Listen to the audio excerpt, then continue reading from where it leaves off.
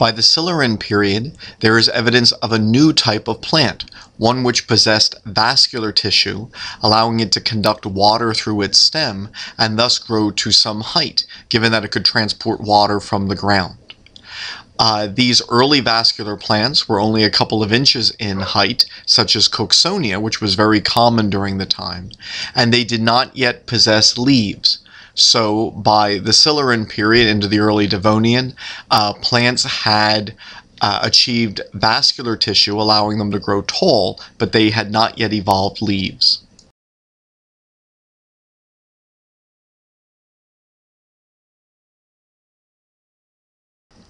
There are still primitive vascular plants alive today which do not possess leaves but which perform photosynthesis in their green stems.